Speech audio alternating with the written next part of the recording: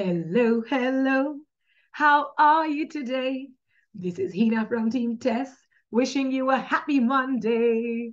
How are you, friends? Well, it was a lovely weekend indeed because Kalyani, ma'am, finally unveiled her Encyclopedia of the Literatures of America, Volume 1.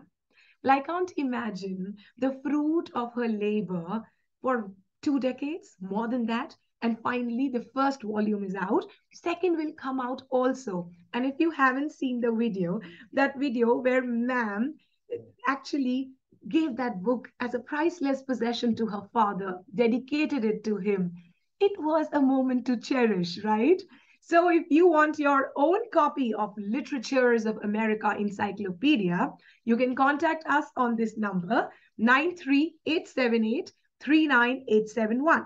And here I am again discussing the question answers for the GATE examination. And I have already told you, TES conducts an online quiz program, an online course, and also we have our own hard copy of practice test questions for GATE. Any information, you can call us on the same number. Okay? 5 question answers, explanation behind every answer I shall give you here. Let's begin with question number 1 from Cultural Studies. Which of the following is a memoir by Stuart Hall? Okay, memoir by Stuart Hall. Your options are A, The Hard Road to Renewal. B, Questions of Cultural Identity.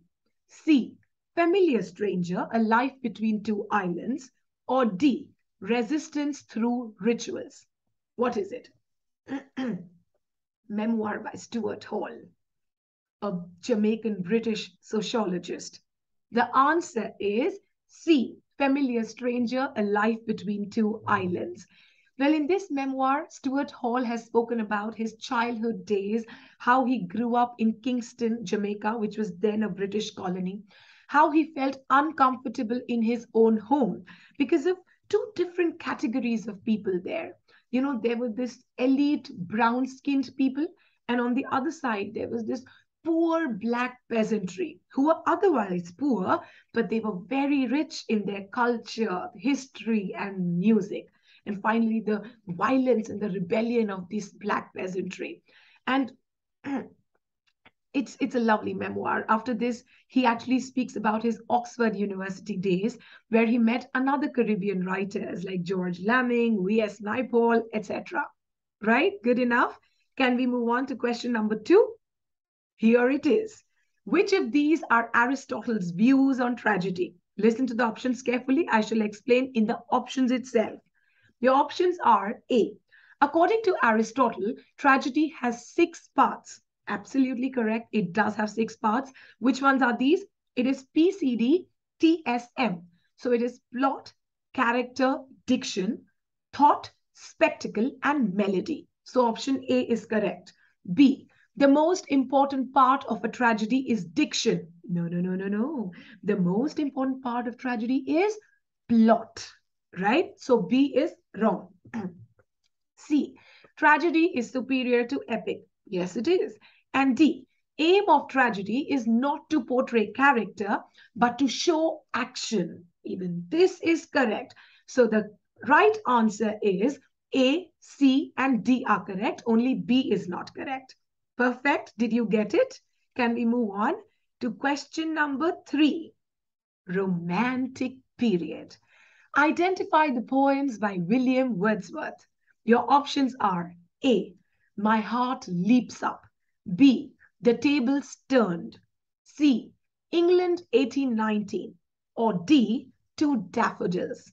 Poems by William Wordsworth. You know them. Yes, you do.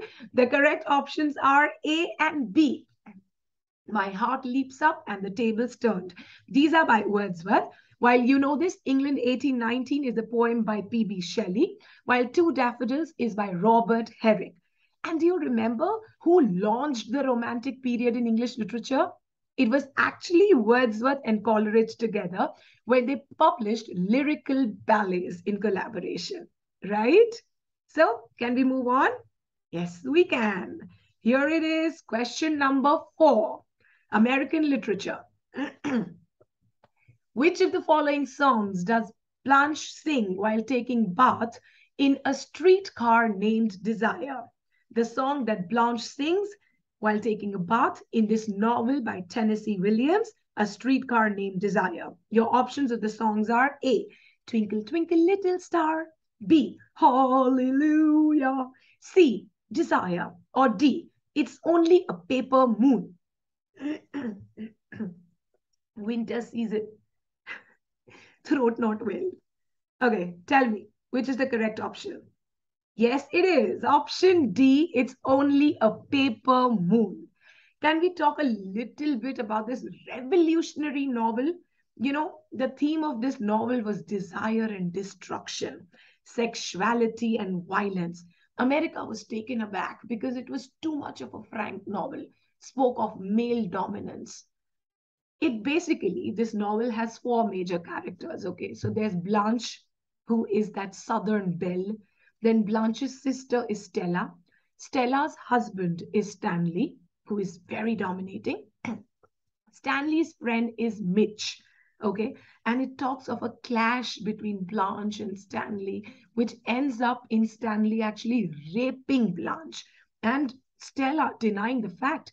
Stella does not believe Blanche that her husband can do something so improper like this. And finally, she transfers Blanche to a mental institution.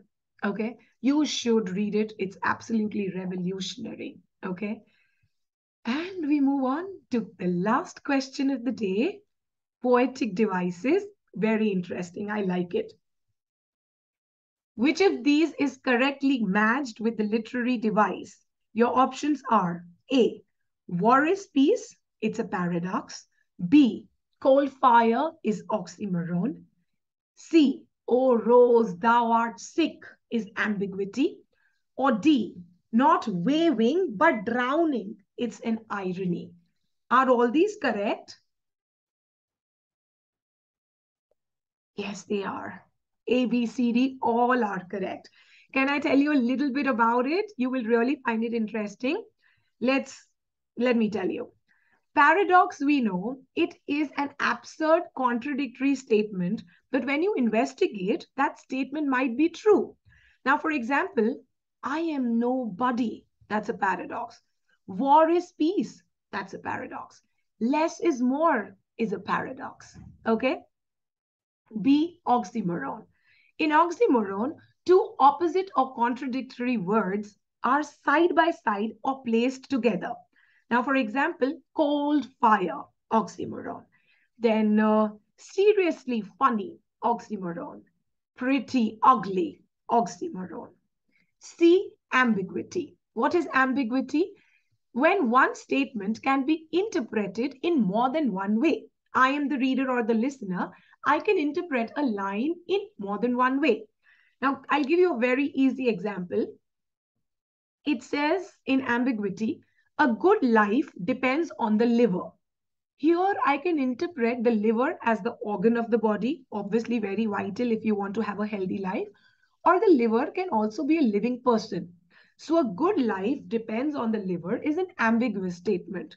Similarly, oh rose, thou heart sick. Well, this is a poem by William Blake. The name of the poem is The Sick Rose.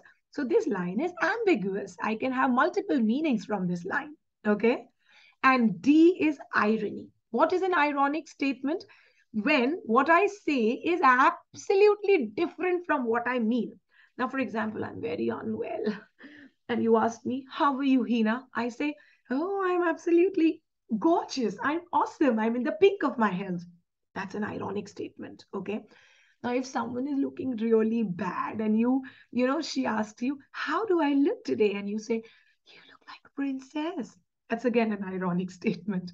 So here, not waving, but drowning, not waving, but drowning. That's an ironic statement. Again, we can have different type of ironies, different type of ambiguities, but that I will not discuss right now. This will be enough. This will suffice. And with this, we end up today's session of question answers. I hope you loved it. I will be back again soon with more such question answers.